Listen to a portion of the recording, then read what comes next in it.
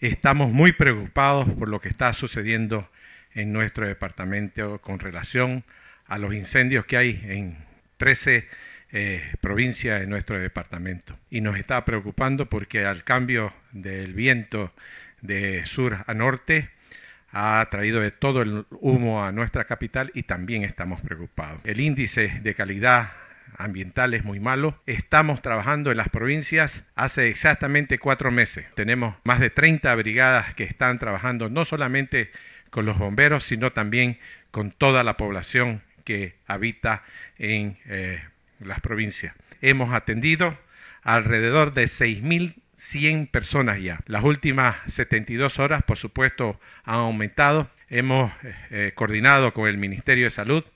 Hemos recibido un lote de medicamentos, pero también queremos instar a la población, por favor, que nos ayuden. Les pido que todas las donaciones que el pueblo pueda hacer en beneficio no solamente de los bomberos, sino también de toda nuestra población en las provincias, la haga a través del COED. Se les va a hacer el recibimiento mediante documentación para que sea trasladada a las provincias y ser entregada donde más se necesita. Seguramente mañana están saliendo nuevas brigadas para poder sustituir, ¿no es cierto?, a los que ya están allá y puedan descansar unos días y otra vez nuevamente hacer el relevo de todas estas brigadas. Hemos recibido hoy día, ¿no es cierto?, con beneplácito que se van a suspender por las próximas 48 horas las clases presenciales en los colegios y en las universidades. Pero también estamos trabajando en la prevención, es decir, por favor, a toda la gente que salga con barbijo. Si es posible, quédese en sus casas,